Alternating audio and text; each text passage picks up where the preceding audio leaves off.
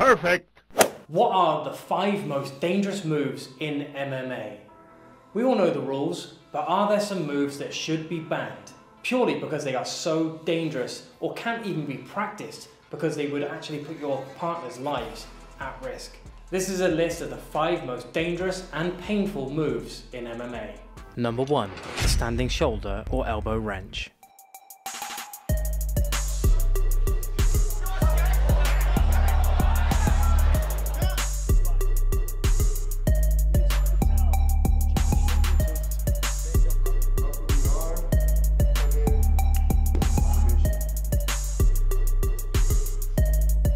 The reason this is so dangerous, guys, is because, watch this, as I grab old Josephine from here, he's got an underhook on me, I've got a whizzer, or an overhook, whatever you want to call it. Using this little core bit in my arm here, I'm going to hit the back of his elbow, tricep area.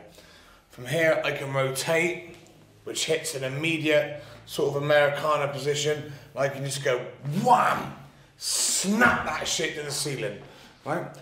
He hasn't got time to tap. Right?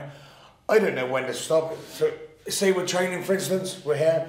Oh, Joe, when are you going to tap? Probably wouldn't tap. In training, you'd be so focused on technique, you'd be working on good cage escape, you'd be working on good positioning. You aren't going to start ripping your training partner's arms off. So I just get my arm, Joe, this is, look. Really? Surgery out there, right? What, from doing this? It's from this, yeah, the guy went this.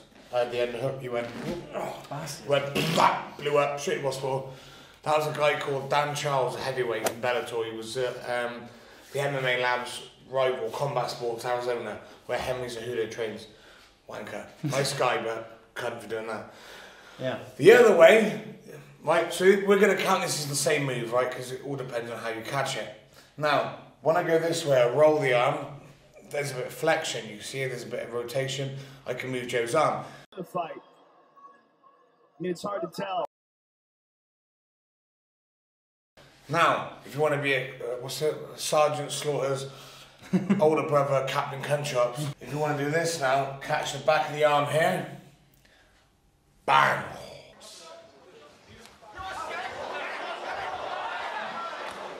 Here, bang.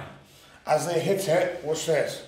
The back of the arm is locked with my elbow, or my forearm, and it goes boom. So it's like an instant arm bar. It's like an arm bar without any hold. Yeah, no. Normally when you get an arm bar, right, you hold it, you wait for your opponent to tap. This one you go, bang, you snap it in. That's why it's so dangerous. But I don't think it should be banned. It's just, you can't do it in training. And that's the issue. Why it's also hardly used, because that's what it's no not one part can do of it. the repertoire. It's all about remembering it. This one, I mean, you could get away in training a little bit. Oh, you got it, I let go. But this one is like, arm broke. So, well, it's not actually, it's not a break actually, I've seen it done. Actually dislocates the elbow and rips everything else out on the way out. Definitely not fun. Let's see what else is on the list. Number 2. The inverted heel hook. Grove's in agony, and this is why. Look at this heel hook. I think he snapped his leg. Oh, man, his knee popped out there. An inside heel hook, when the heel hook goes across the body like that, it's even more dangerous. Now Soto gonna look for the heel hook quick. He's got this locked up. That's tight. Choke Soto! An extended layoff in advance of this one, but still keeping a more active schedule than normal. Oh, that's tight. Ryan Hall submits BJ Penn in a blink. Oh my goodness. This probably looks like a bunch of spaghetti to you. All of our legs tied inside each other. In fact, when I first started, this looked impossible. I mean, look, I'm seeing more knees than there should be here. I don't even know what's going on. However, as you get more experience, you realise I'm actually in a nice heel hook position here. This, I find, is the worst type of heel hook, right? See this here? That's his heel. If I grab that heel now, bury over it, lock up. I've controlled this leg, and I'm led on this leg here. Now, I've isolated this. There's time to rip apart all of his ACL, LCL, and MCL. From here, Joe can't tap because he's got the camera at the moment, for POV position. Here, instant tap. And the worst bit is, they say you can't feel the pain till it's too late. And that's why this move is, it shouldn't be banned, it should be allowed to use, but in training, what I recommend to everyone is, you hold the move, you look at your partner and you both agree, yes, you've got it, before you start going, "Rah." And when you do this move, guys, you never just turn towards it. You look over your opposite shoulder. Here. That's not on instantly. When I do this, I can feel Joe tap instantly. Boom. Number 3, guillotine neck cranks.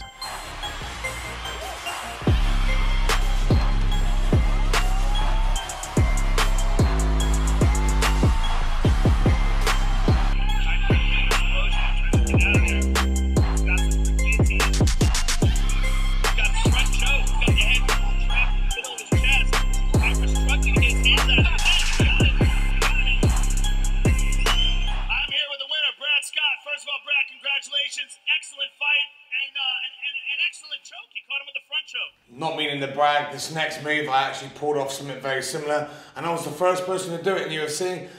I call it the 10-finger guillotine. Watch this. I go 1, 2. This is my grip. Under his neck, up.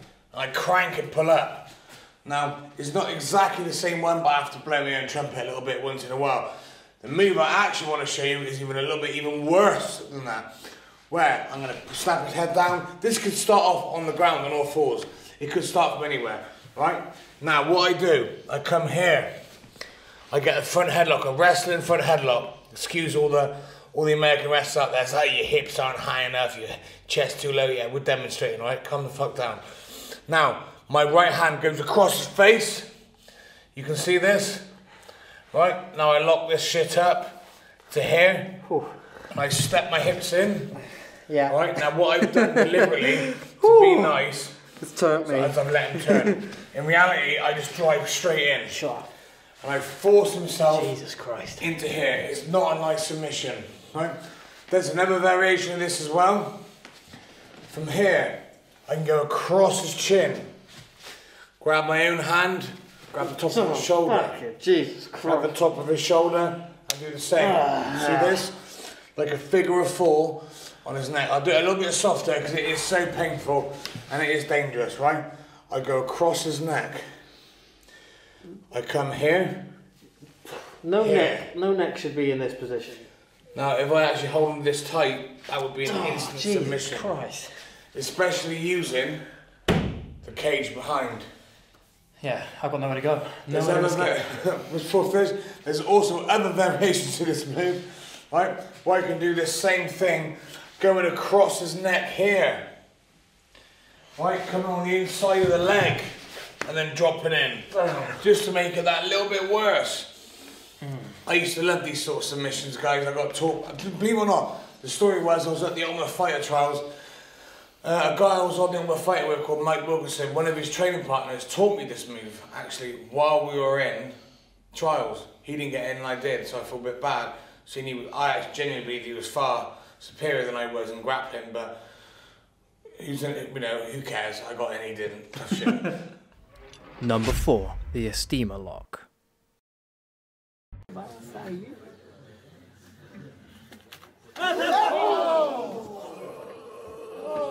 Next up then, we've got the Esteemer lock.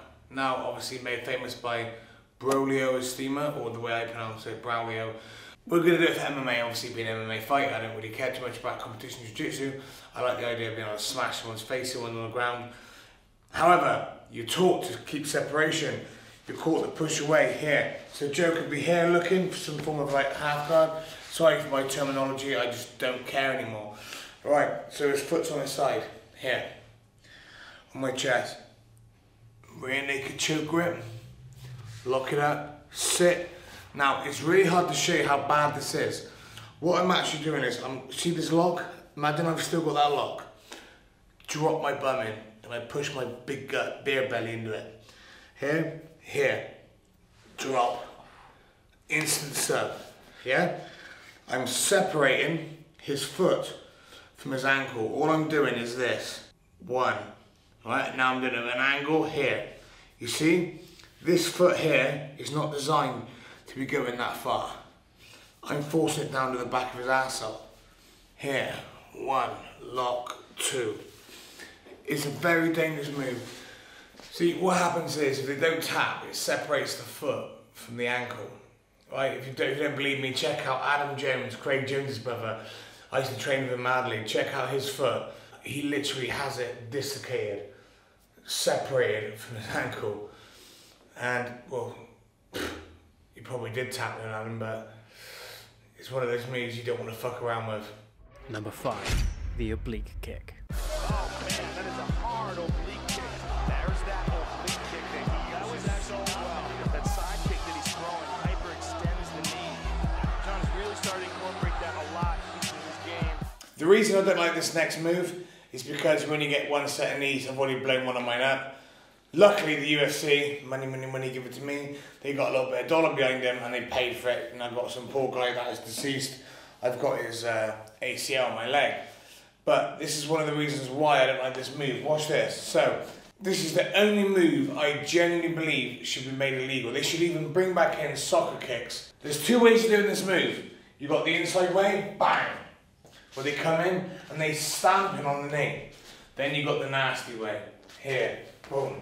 Now, when you watch John Jones do this, he actually hops in, boom, straightens his leg. Now, Joe, come here. When I come in and kick him, watch, his foot is locked to the ground. From here, I'm going to come in and I'm kicking this. Now, the weight is here. I'm locking it on his back heel. When I push, he's got nowhere to go. Similar to a knee bar, but the difference is, when I push here, yeah, Joe Farley's going to give way and he fall down. But he can't fall down faster than I kick. That's the issue. That's why the injury is so bad. If I go bang, that's faster than Joe kick. Up, bang, stamp. Right? If it wasn't for the fact I was doing that slow motion, whom, Joe would have hit the deck. So there you have it, guys. What do you think are the most dangerous and painful moves in the UFC? Brad is giving us his list.